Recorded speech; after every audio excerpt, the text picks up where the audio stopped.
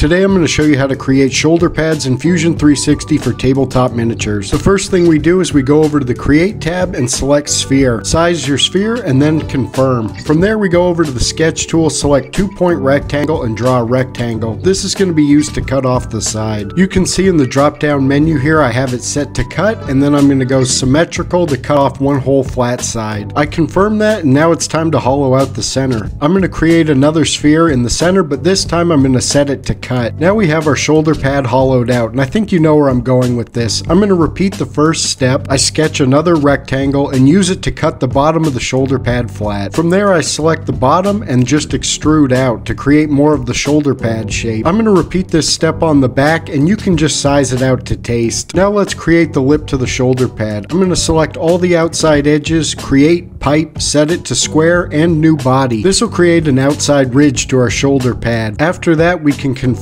but I'm not totally satisfied, so I'm going to grab the edges and just pull them out a bit. I'm going to repeat that process on the inside and make sure everything is all nice and lined up. From there you could just throw a fillet on that and call it done if you want, but let's add a symbol. I'm going to offset another plane from the center. This is where we're going to sketch our shoulder pad symbol. Once I've got my plane, I'm going to rotate it 45 degrees and confirm that. Alright, let's select our new plane and sketch out a symbol. From there we go to the Create tab, select Emboss, and choose our sketch profiles, and then we select the face that we want it projected onto. I've just drawn a simple bullseye here, but you can do whatever you like. And now our shoulder pad has a cool chapter symbol. You can even select your plane, go to the Insert menu, and bring in SVG files. You repeat the same steps as before, select your sketch, select your face, and emboss. And with that, we've created something completely cursed. Press like for more, and have a good one.